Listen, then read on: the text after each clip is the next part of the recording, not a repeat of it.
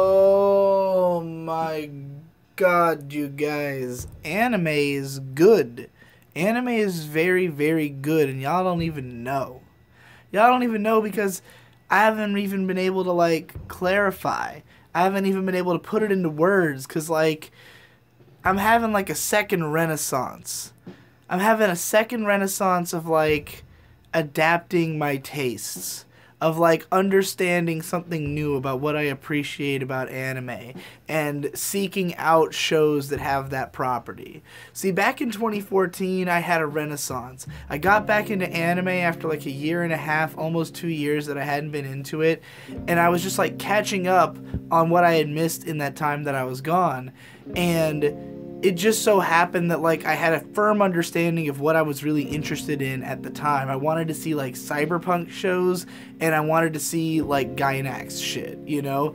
And so Kill La Kill had just come out, and Psycho-Pass had just come out, and I finally watched Ghost in the Shell Standalone Complex for the first time. Log Horizon had just come out, and it was like a lot of shit relevant to my interests happened all at once, you know? And so it really got me back into anime in a really big way. And not long after that, Shirobako came out, and Hunter x Hunter 2004, you know, when I caught up to it in 2014, like, all of that happening at once made me like, anime is fucking awesome. And then that just like shut off. And the reasoning, there's a lot of reasons for it. Part of it is that I started just keeping up with current shit instead of really looking back for a while.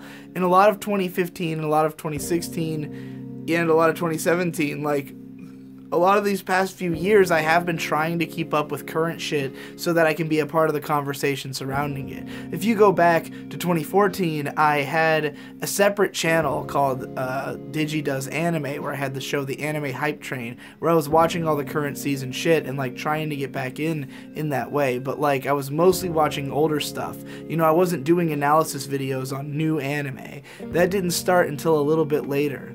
So, you know, I transitioned into like trying to cover more of the new stuff, and I'm still watching old shit all the time, of course, but it's almost always for research projects. It's always like, oh, I'm gonna watch all the anime that Akiyuki Shinbo made in the 90s and do a video on that. So I would still see lots of old shit, but it was like always based on the parameters of like an analysis video, not so much on the parameters of like, let's just seek out a genre that I generally like, or a property of anime that I am generally a huge fan of, you know? It was more like, let's watch everything that came out in 1991 and see what was the best show. But what all of these lead you down is an avenue of watching lots of mediocre anime.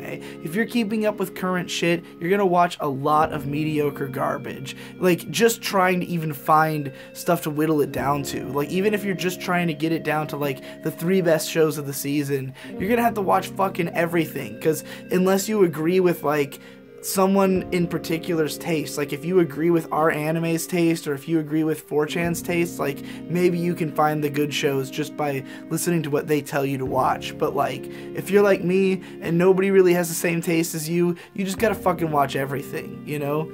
But recently, and it's definitely because I moved in with my girlfriend and we started smoking all the time, like I got into watching movies that are highly dense. Like, I got into watching Hayao Miyazaki films, especially because like one of the first things we watched together was My Neighbor Totoro, and I loved that movie. Like, I hadn't liked it before. Like, I was not a huge fan of My Neighbor Totoro. I'd seen it probably 4 years prior and just thought it was okay, but like kind of boring and slow.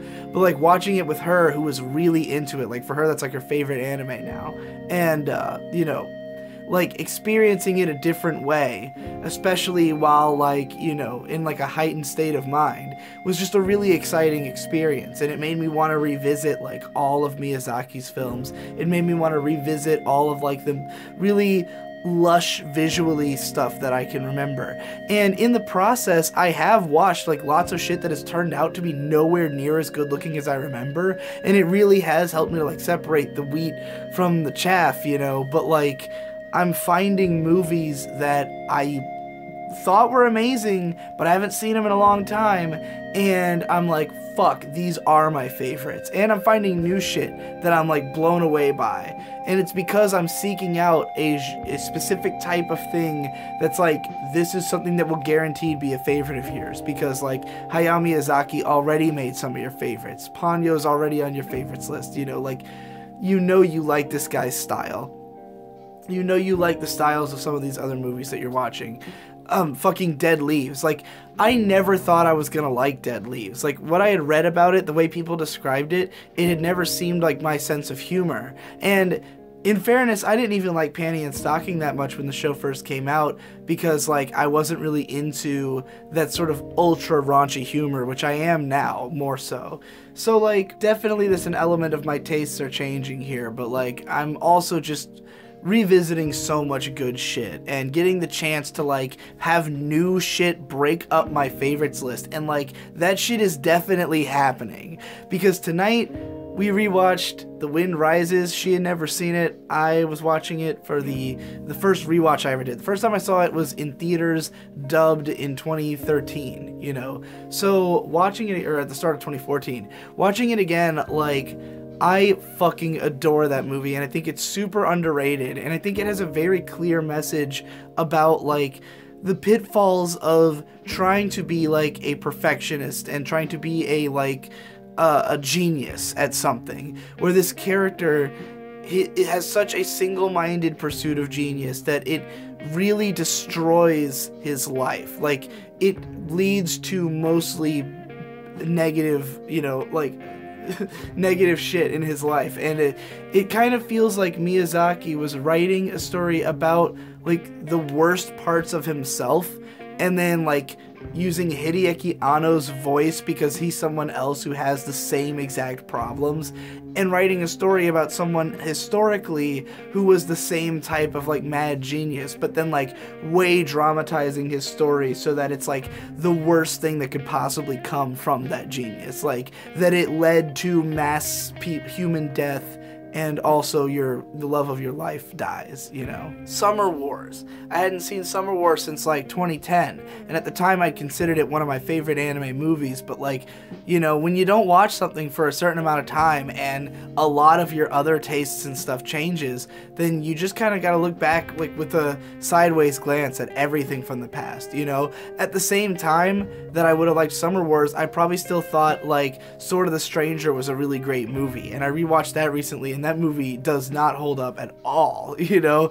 Like, lots of stuff from back then doesn't hold up, but Summer Wars is like god tier, and I would say that it's such an excellent celebration of like human connection, and it's exploring that through the like deepest form of human connection that there is, which is your family, you know. And it decides to explore this theme of family through a large family, and I come from a relatively big family, and I'm sort of marrying into a big family, and as somebody who's like just recently been to like my girlfriend's like family events, like seeing this huge number of people like who I don't know at all, but all have like a real storied past, and like each of them clearly like has an entire life outside of this movie. Like, you can very easily tell that these characters have a fucking story, you know, but we don't get to hear very much of that story in this movie because it's a fast-paced thrill ride. But like, nonetheless, all of these characters are interacting with this new kid who, you know, in the context of this movie is like, it's a lie that he's supposed to be this girl's fiance, but like everyone's treating him like he is, you know, and by the end he is. So like, it was super relatable for me. And like, I also just think that the grandma is one of the most like badass, interesting older characters ever portrayed in anime. Ghost Lightning had written some great shit about her way back in the day that like was really inspiring for me to care about that movie. But yeah, Summer Wars is like 10 out of 10, no question. And like, does that mean it goes in my top 10? I don't know. I think I need to rewatch Kare Kano and determine, like, do I think that show's a 10 or not? And, like, do I think that Log Horizon's a 10 or not? Because, like, Log Horizon's definitely getting kicked out of the top 10 at this rate. Like, no question, I already had to push it out to fit in The Wind Rises. And, like, I don't know if Karekano or Summer Wars competes for the number 10 spot. I don't know if fucking Dead Leaves competes to get into the top 10, because like it is like the perfect showcase of why Hiroyuki Imaishi like has such a beautiful sense of timing and just style and sense of humor that I appreciate so much. And I really relate to his sense of humor and like his values as well. However, like that movie is very light on plot. Like the characters are kind of memes, which I like about them. They are fun meme characters, but like, you know, it's hard to say.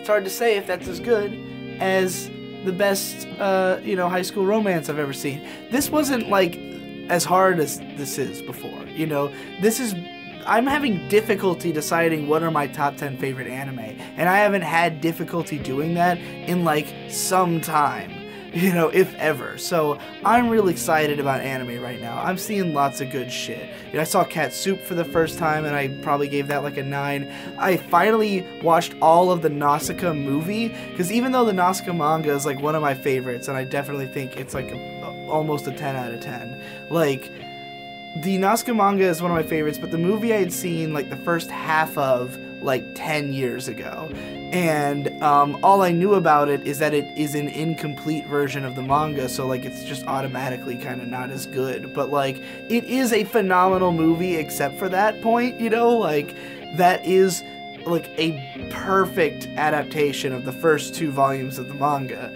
There just wasn't any more of it, you know, so like it's kind of a shame, but yeah, it's fucking great, and so is so much of what fucking Miyazaki has done, and what other directors have done as well. You know, I've just enjoyed so much fucking shit, and I can't get that from like watching current anime, you know, and I've been doing it. I'm watching the current season with May just because we're doing the videos on the Corrupting Your Kids channel, which are kind of like nonsense videos, but people seem to be enjoying them. So like we're probably going to round out at least the rest of the season and try to improve the quality of those videos a little bit, like get better face cam on them and stuff like that.